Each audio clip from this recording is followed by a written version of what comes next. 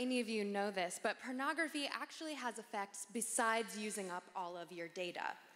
In this digital world, we often can feel a sense of anonymity where you can easily Google embarrassing health questions, you can post argumentative political comments that you might not usually say in person, and it can feel like our lives online and off are fairly separate, fairly distinct. And this is something that pro-pornography advocates will often call upon. They'll say that pornography is a fantasy. It's like a movie, it's like a video game. The users know to disengage from that fantasy when engaging in real-world interactions. However, we are finding that pornography both reflects and impacts serious realities regarding sexual violence that cannot be simply shed when you turn off your computer or put down your iPhone.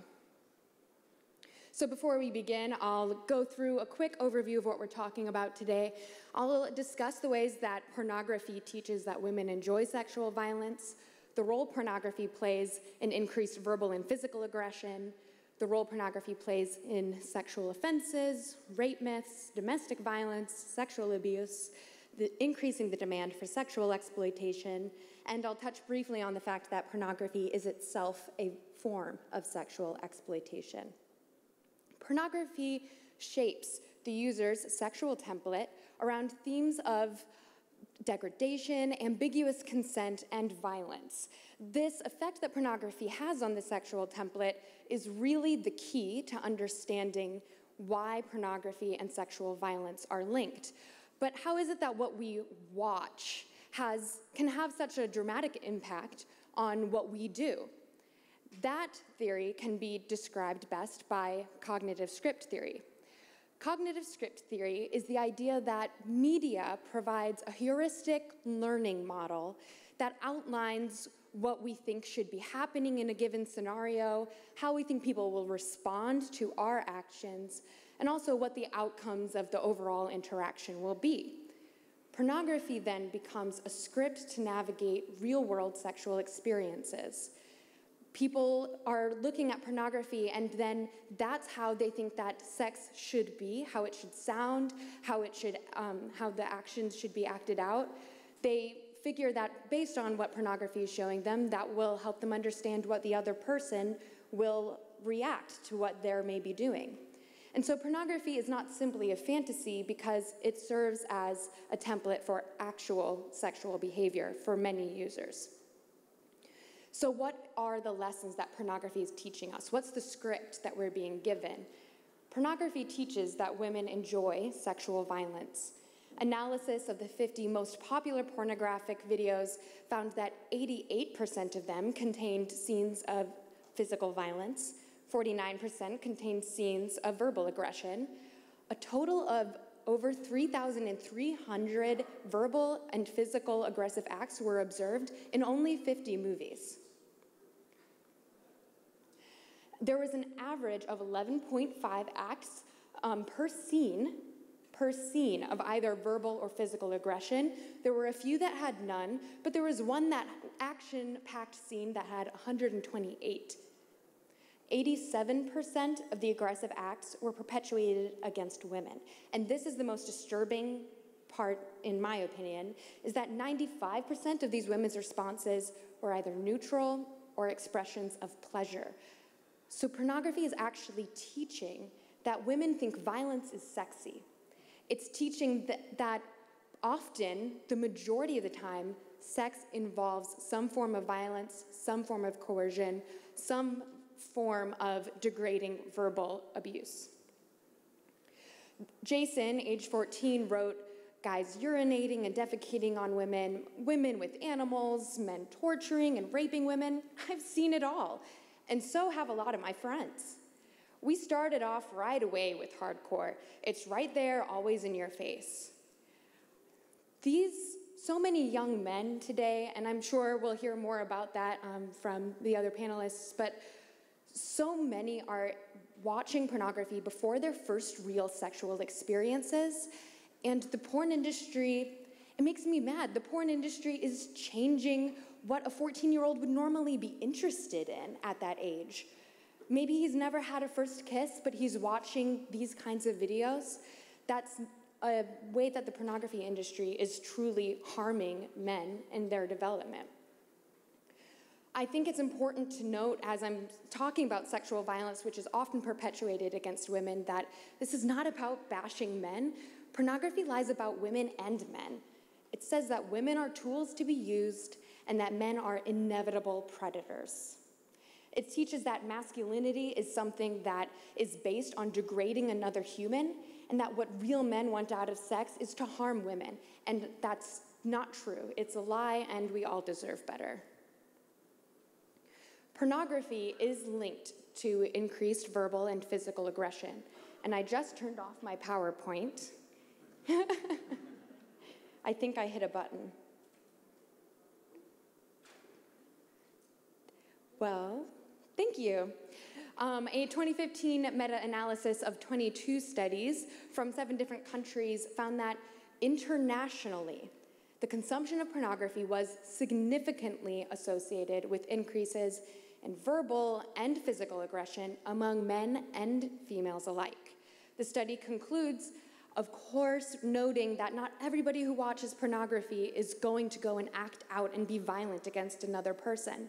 However, the accumulated data leaves little doubt that on average, individuals who consume pornography more frequently are more likely to hold attitudes conducive to sexual aggression and to engage in actual acts of sexual aggression than individuals who do not. Pornography is associated with sexual offenses and with accepting rape myths. For those who might not be familiar, rape myths are basically a category of beliefs that contain permission-giving attitudes towards rape or sexual assault of any kind. These rape myths can include things like that a woman's wearing a short skirt means that she's asking for it, that wives can't be raped, that men can't be raped, that no really means yes, etc. What we're seeing is that when enough individuals start accepting these rape myths, it has a broad impact on our culture at large. Porn culture is feeding rape culture in America today. Surveyed college fraternity men, this is from a 2011 study, who used mainstream pornography, expressed greater intent to commit rape if they could be assured that they wouldn't be caught. This change was consistent across broad genres of pornography, from very mainstream to BDSM or hardcore torture pornography. Bottom line, all types of pornography use resulted in greater intent to commit rape among those who were surveyed. Results also showed that men who viewed pornography are significantly less likely to intervene as a bystander and, again, to accept rape myths. How scary is this for our college campuses, which is where this survey was taken, or for our militaries? We're experiencing so many crises of sexual assault. It's hard to keep up with all of the areas in our culture that's experiencing them. And when people aren't willing to intervene, when people think that maybe the woman is asking for it, and maybe they have greater intent to commit rape, that harms our culture overall.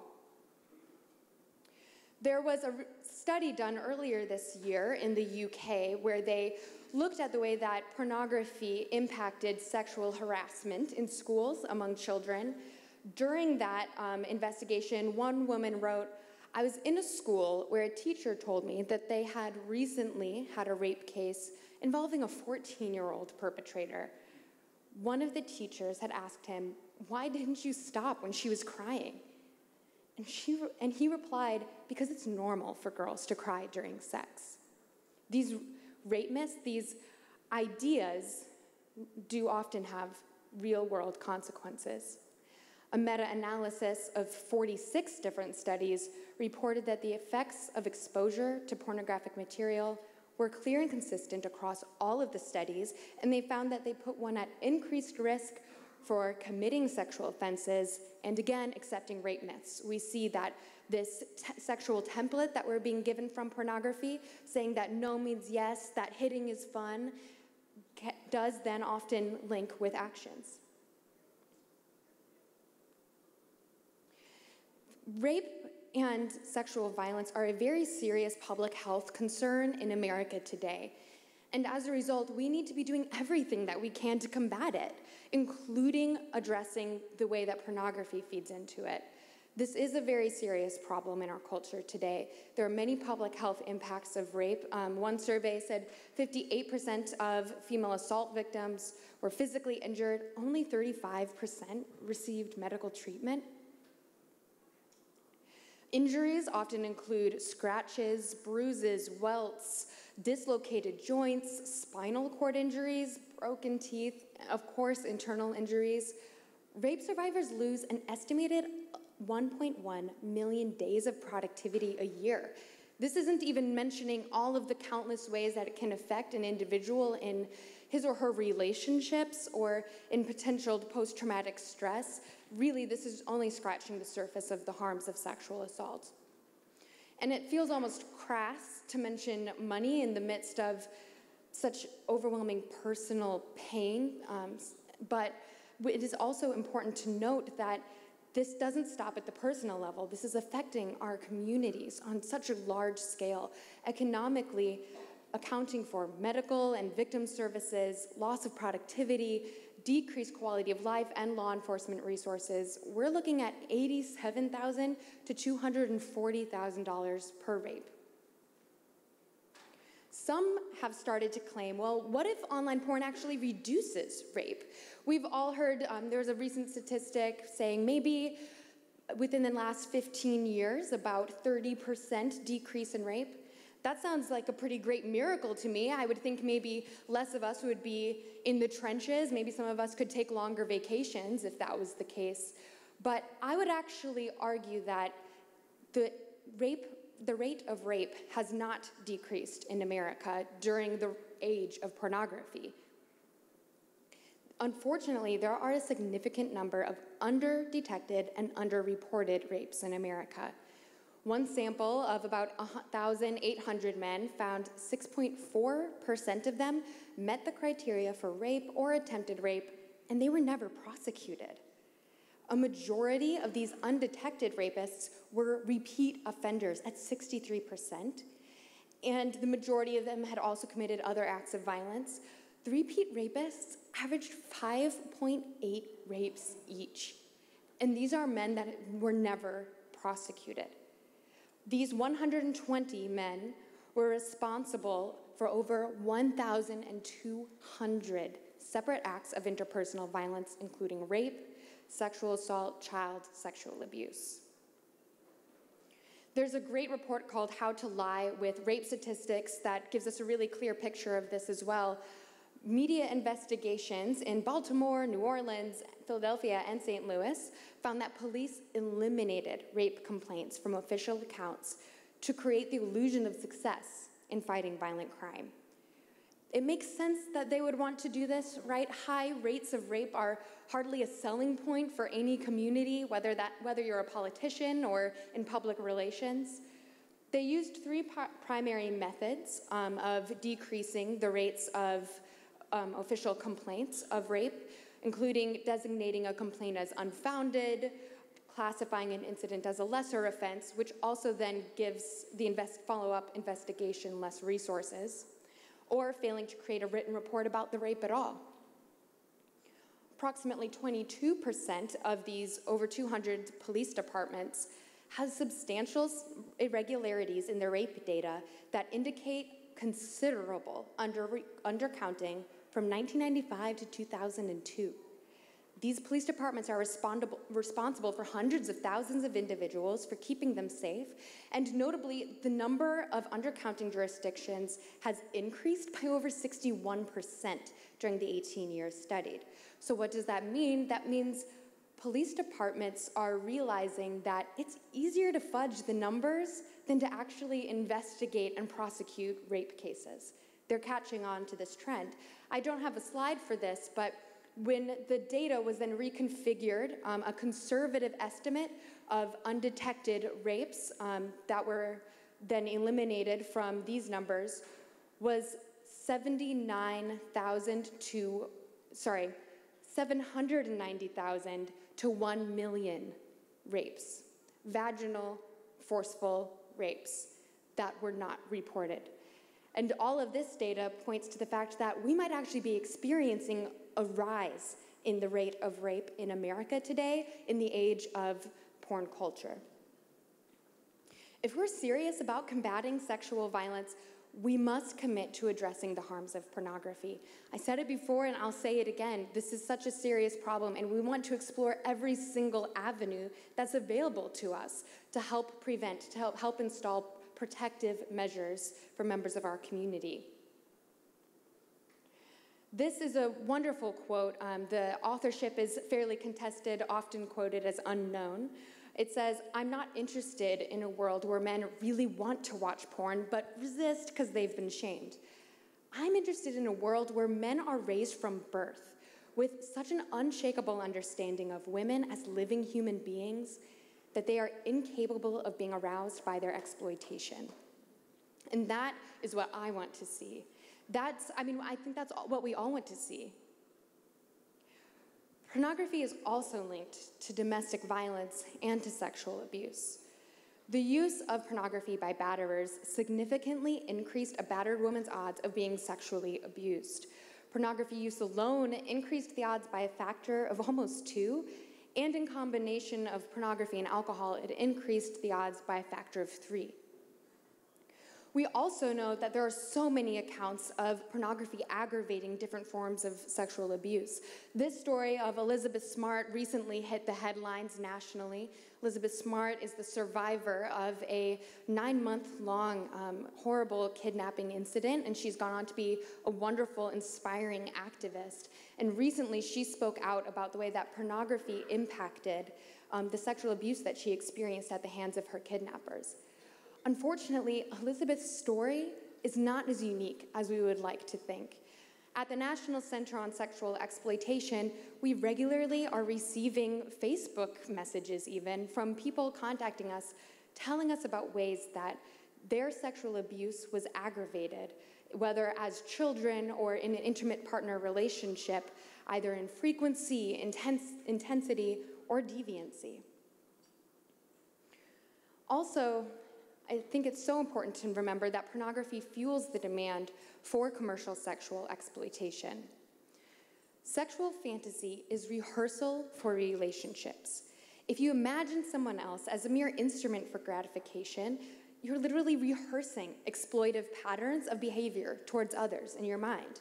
Not to mention with the chemical release that often follows after watching pornography. The more you picture yourself either using others or being used, the more such encounters will feel familiar and normal. There was a study that came out in January of 2016. You can ask me afterwards and I'll be happy to email it to you, that showed that frequent users of pornography were less concerned about the problem of human trafficking. When you view another person as an object, as a means, as maybe less of a person that's being used for your own gratification, that doesn't just affect the people in even your personal life. That affects the culture at large. Pornography is linked to increased likelihood of buying and selling sex. An analysis of 101 sex buyers compared to men who did not buy sex found sex buyers used pornography more often, used more types of pornography, and reported that their sexual preferences changed so that they sought more sadomasochistic and anal sex. A Swedish study of 18-year-olds found that frequent users of pornography were significantly more likely to have both bought and sold sex than other boys of the same age. So in this study, these boys were more likely to sell themselves for sex than boys who had not been watching pornography. Pornography is a form of sexual exploitation in and of itself. This is something that I think needs to be brought to mind any time that we're talking about this issue and sexual violence, is the fact that pornography is not a movie or a video game. It's not a situation where the slaps are faked or the penetration is implied. Everything that's happening on that screen is happening to a real person, to a real woman or man whose body can bruise, whose body can be broken. One woman, a former performer, wrote and said, "The producer told me that everything would be fine and it would just be like rough sex. They might want me to vomit a little, but it would be easy money." When I was finished with the scene, my throat was bleeding, I had bruises all over my body, my vagina was torn in 2 places, and I ended up with pink eye. I felt so weak, used, and honestly felt like I had been raped all over again. I swore I would never do porn again. Pornography is prostitution for mass consumption. It's a medium where prostitution is conveyed, whether it's photographs or internet videos. It is allowing for the masses of individuals to derive sexual gratification or stimulation from the prostituted acts of another. These masses of individuals are becoming vicarious participants in sexual abuse of another person. So what can we do? This is such a big problem, and ultimately we need all of us together at the table in order to make a real difference. We need a broad, multidisciplined public health approach to address the harms of pornography in efforts to prevent sexual violence. We need NGOs partnering with government or agencies. We need social workers. We need nurse practitioners. We need parents and educational preventative programs. All of these different individuals or organizations working in concert can make a difference. And the great thing is that we know that these kinds of strategies have worked in the past. They have decreased use of smoking, created large public awareness campaigns. Everybody knows that smoking's bad for you now. They have increased use of wearing seatbelts. They've helped create greater awareness about problems like cyberbullying or bullying in schools. We know that this is a model that works. It's something that we have the capacity to do.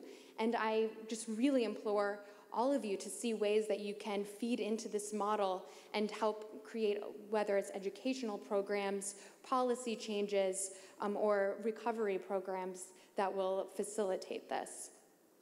In the end, I just believe it's so vital to address pornography as a public health crisis. Sexual violence is just one reason for that. And I hope that together we can help to create a cultural shift away from sexual exploitation and towards human dignity.